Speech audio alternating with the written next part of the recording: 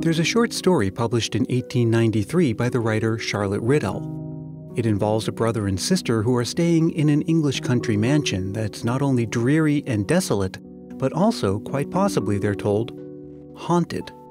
They weren't sure what to make of the ghost stories, but they were even less sure what to make of the strange and eerie sounds they started hearing in the house.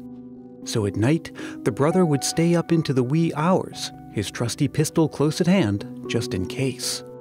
Until one night, the sister called up to her brother from downstairs, saying, "They're in the oak parlor." They were a pair of ghosts. And when the brother came downstairs to meet his sister, he saw what she saw. The ghosts were sitting at a table in deep concentration over a game of cards.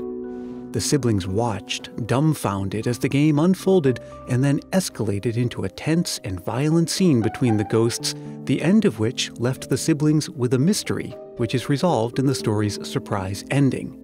But maybe the most surprising thing about the story, at least to a modern audience, is that this is a Christmas story. It's called A Strange Christmas Game.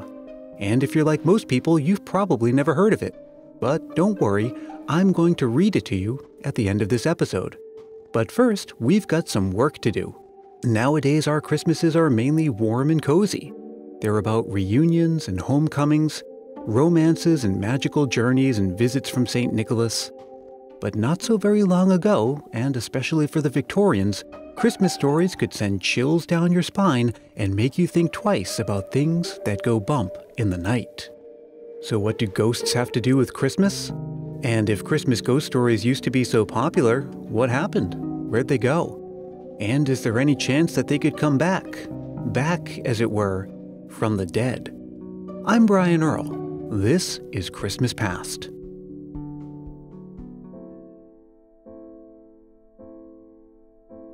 Everyone knows the song "It's the Most Wonderful Time of the Year," especially the iconic version sung by Andy Williams. It contains the lines, "There'll be parties for hosting, marshmallows for toasting, and caroling out in the snow. There'll be scary ghost stories and tales of the glories of Christmases long, long ago." Scary ghost stories? Most people could probably name only one Christmas ghost story, Charles Dickens's A Christmas Carol. But is that even scary? In the Victorian period, they would have thought some of these ghosts were pretty spooky, especially because you can imagine they're in the dark by candlelight hearing these stories, and then they have to go down a darkened hall or just find their bed in the dark. So to them, I think the scare level was higher. That's Tara Moore. She's a professor of English at Elizabethtown College in Pennsylvania. She's also the author and editor of several books, including the Valancourt book of Victorian Christmas ghost stories. And as she tells it, the Christmas ghost story was really just an extension of the fact that people were used to telling ghost stories in general. It's an oral tradition. We know that they were doing this back in the 1600s and 1700s and possibly earlier. Now, back in the 17th century, belief in the supernatural was much more common. Life expectancies were shorter for a variety of reasons. Departed spirits and the unknown and the unexplainable were just a bigger part of everyday life for most people, especially during the winter. One of the reasons that this might be is because of the winter solstice. Even in the Victorian period, the summer solstice and the winter solstice still had some meaning. So it was kind of seen as a time when ghosts might be a little bit able to enter the human realm. And so it was also a great time to be telling stories. The harvest was done, the sun was going down really early, so people were gathered around the fire, and they developed this tradition of people sharing what they had seen that was uncanny in their community, or telling beloved ghost stories. But fast forward to the 19th century, the Victorians were scientifically and technologically advanced, and yet the fascination with ghost stories persisted. Why? The spiritualist movement, which got its start in America in the mid-19th century before spreading to England, was based on the belief that the spirits of the dead were real and willing and able to communicate with the living. Seances and spirit mediums were very much in vogue. And even many prominent Victorian scientists became converts after studying the phenomenon. Maybe the most notable adherent was a physician by the name of Arthur Conan Doyle, who would go on to create one of the most memorable characters in all of literature, Sherlock Holmes. Also, certain technological advances of the time ironically helped to perpetuate ghosts in general culture. While ghosts have appeared in stage plays since ancient times, new innovations in stagecraft around this time made it possible to portray realistic apparitions in the theater. And the emerging medium of photography often produced ghostly images due to the phenomenon known as double exposure. But an even simpler form of technology was perhaps doing the most for ghosts and Christmas. With the popularity of Christmas ebbing and then also growing back up again in the Victorian period, it came back to life in print. The Christmas periodicals were a place that became known for having ghost stories, and because of the increased literacy and the cheaper prices for printing and paper, this all meant that there were a lot more periodicals to buy at Christmas, so it was a tradition to buy them. The print medium around this time played a huge role in defining our modern idea of Christmas. Imagine Christmas without a visit from St. Nicholas or the published drawings of Thomas Nast's Santa Claus. It was magazines that helped to popularize the Christmas tree. And of course, print brought us that most well-known and well-loved Christmas ghost story, Charles Dickens's A Christmas Carol. He was someone who didn't believe in ghosts at all, so he mostly wanted to create not so much a ghost story, but a spirit story, some kind of otherworldly spirit, and training people to be different and to especially be more appreciative of their middle-class lifestyle and be more generous. He did set this tone of let's harness these ghosts to be more like our new Victorian Christmas. And a side effect of the print medium that helped things spread far and wide was the simple fact that something that can be printed can also be plagiarized. Christmas Carol was plagiarized very early, so there were illegal theater versions going on. We had, because of the copyright law or lack of copyright law, it was carried over to America and was published widely here. And it did have a big impact on especially the middle class, and that seemed to strike a chord right at the right moment with people who were wealthy and were looking around them and recognizing that they had a responsibility. The Dickens vision of a spooky yet relatively tame spirit was just one author's take on the subject. The Victorian period also produced some seriously creepy Christmas ghost stories. There were some scarier ones. So there were the moral ghosts, kind of like Dickens spirits. They're imparting good morals, trying to teach people to evaluate their lives differently. And then there were some that were just out there because they'd been murdered or they had something important to share with a descendant. I also like one that's by Elizabeth Gaskell, who's known for her other novels, and she's writing in the early 1800s. She has a ghost that's a child. I always think those are kind of scary. And so it's a mother and her young child. They died out in the cold after they were sent away from the house. Those ghosts are trying to right a wrong, and they are pretty angry, and the woman that they're haunting ends up dying at the end of the ghost story because she's come face to face with her sister's ghost. So in that case, they're trying to get retribution, and they're happy to bring about the death of their relative. But given how pervasive and popular the Christmas ghost story once was, why is A Christmas Carol the only one that's still popular today, especially in America? How and why did all of those others vanish back into the great beyond? The Puritans of the North had some fights against Christmas. They wanted to censor Christmas, and so it slowly grew up by the late 1800s. But there was in the early 1900s. But it wasn't as if we have always celebrated it the same way, even in the last 200 years. So I think it might be the fact that we had gone a while without celebrating it, that we did recreate it, largely based around industrial consumerism, and then moved into mainstream culture. Now, the idea of a creepy Christmas hasn't died out altogether, of course. Christmas horror movies and slasher films are still able to find an audience. There have been movies about Krampus and evil snowmen. The 1974 slasher Black Christmas is getting a reboot this year. So is there any chance that we could one day return to the haunted heyday of Christmas ghost stories? To me, it seems unlikely that it's going to be a growth area for Christmas stories, especially in mainstream American culture. It would take quite a bit of digging for everyone to enjoy that history and see it brought forward.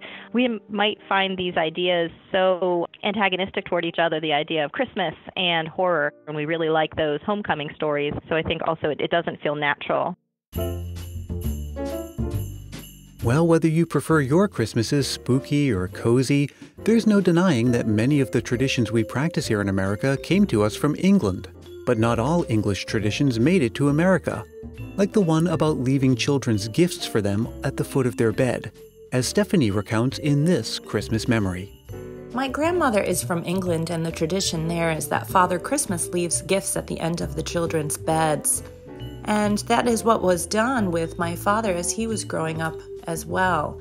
My mother, though, wasn't too keen on not being able to see my sister and I opening our stockings on Christmas morning, so she and Santa made a compromise that one gift was able to be left at the end of our bed, and the rest would be in the stockings or underneath the tree for us to enjoy opening as a family together.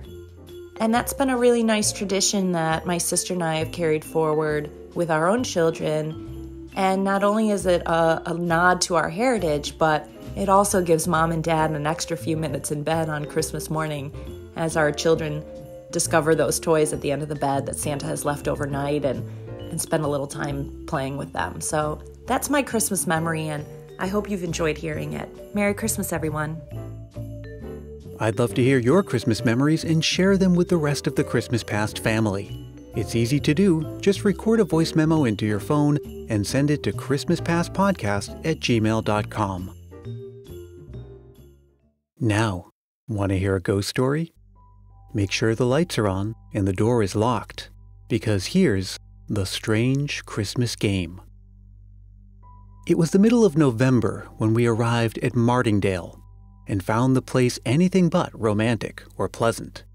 The walks were wet and sodden, the trees were leafless, there were no flowers save for a few late pink roses blooming in the garden. It had been a wet season, and the place looked miserable.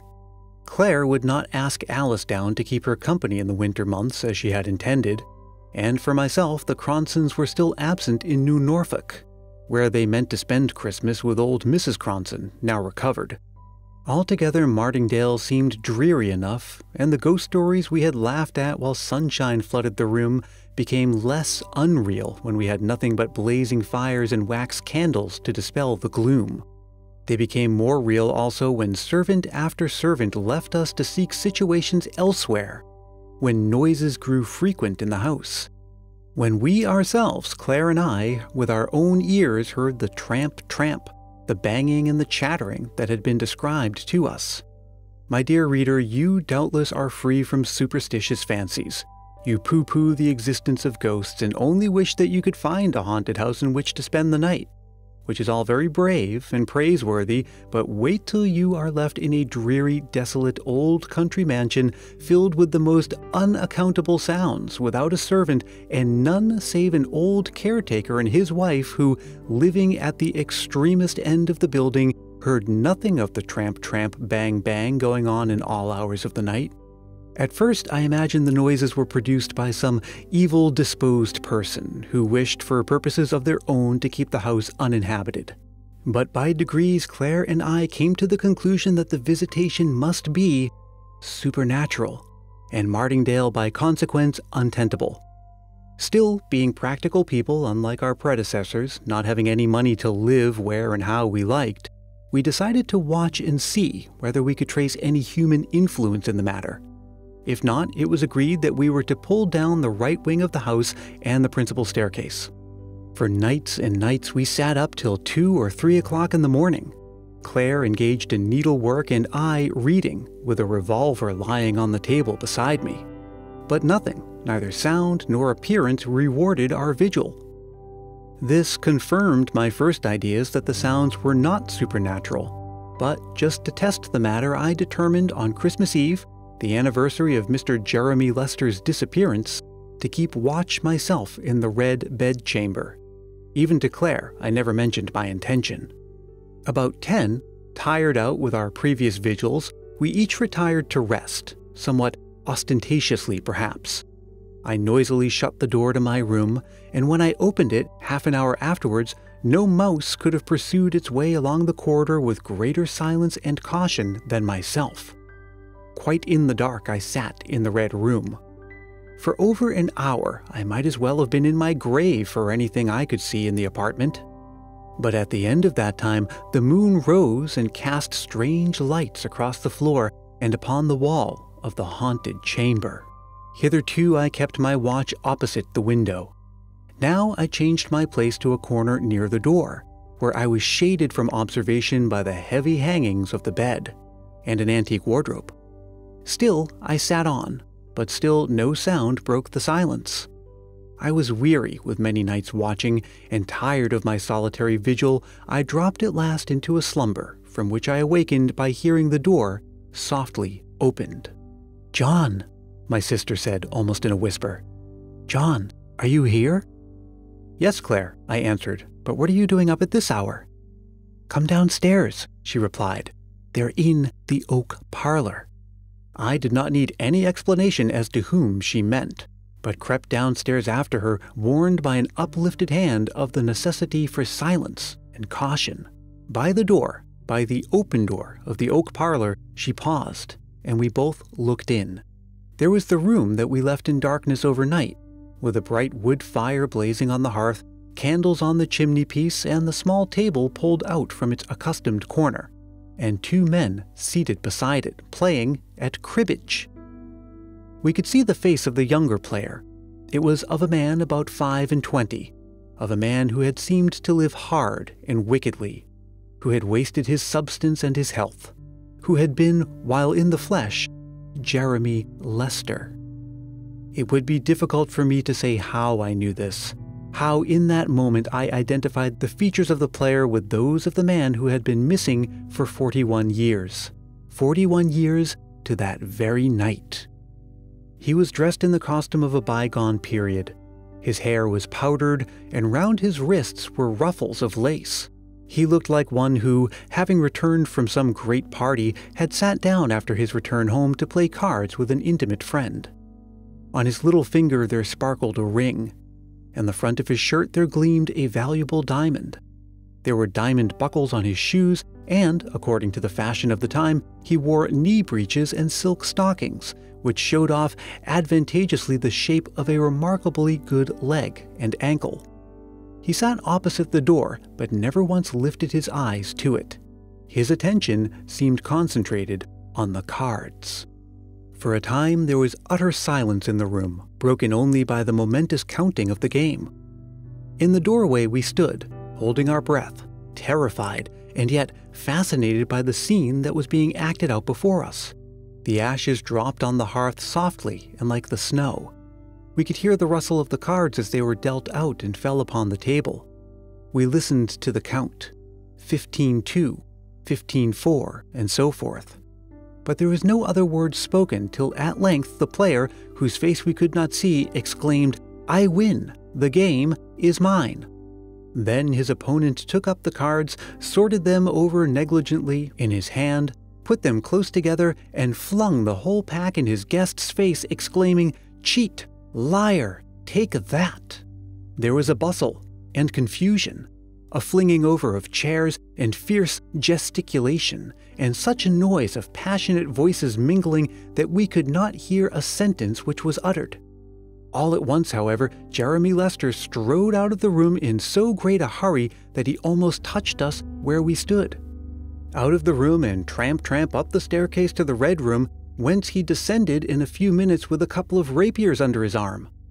When he re-entered the room, he gave, as it seemed to us, the other man his choice of the weapons. Then he flung open the window, and after ceremoniously giving place for his opponent to pass out first, he walked forth into the night. Claire and I followed.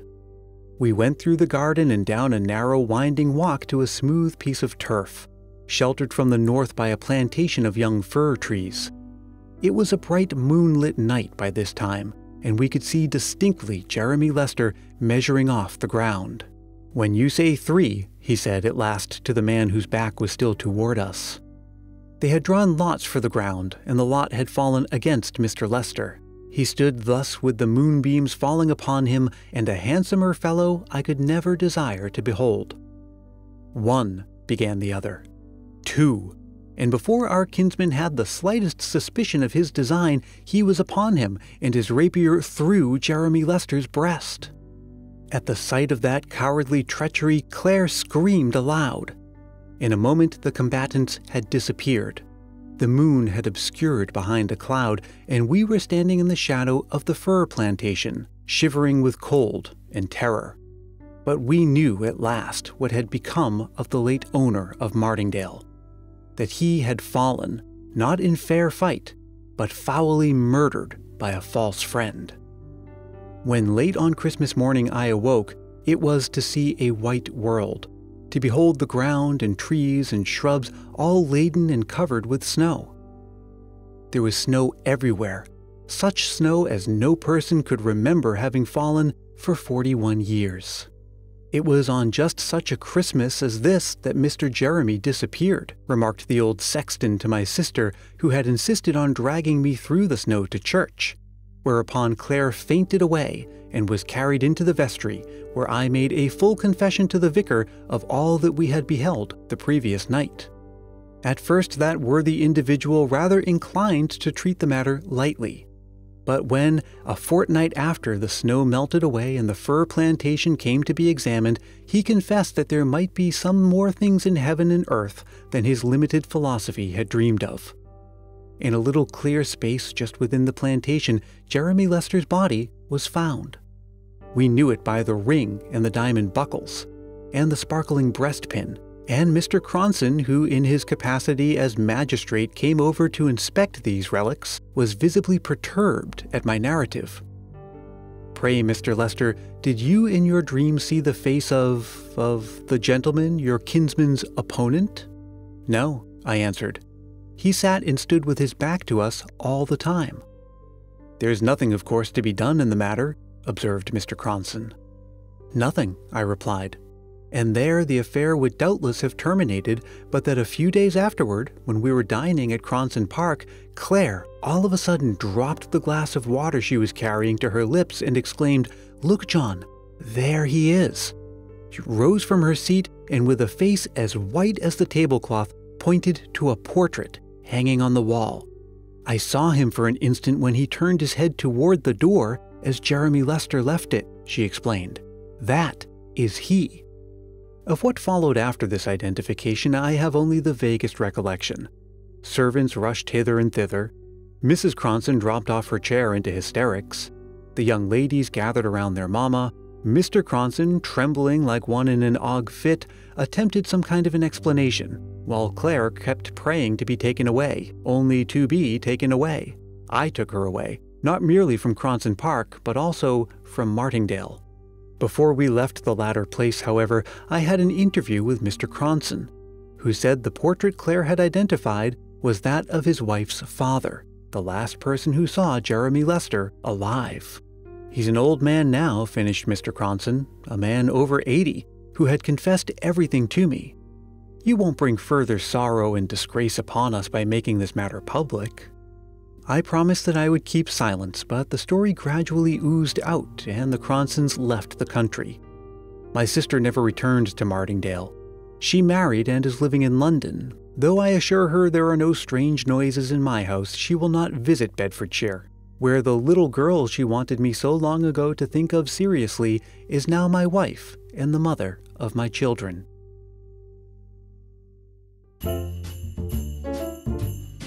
Christmas Past is produced in sunny San Mateo, California by yours truly, Brian Earl. Thank you to Tara Moore and Stephanie, and as always, thank you for listening. Look for Christmas Past on Facebook, Twitter, and Instagram, and if you're feeling the Christmas spirit, why not help more people find the show by telling a friend about it or leaving a review on Apple Podcasts. Those reviews make the show more visible to people looking for Christmas podcasts, so leaving a review is like spreading Christmas cheer. I'll even send you a sticker to say thanks. Write me at christmaspastpodcast@gmail.com for details. And I'll see you again very soon.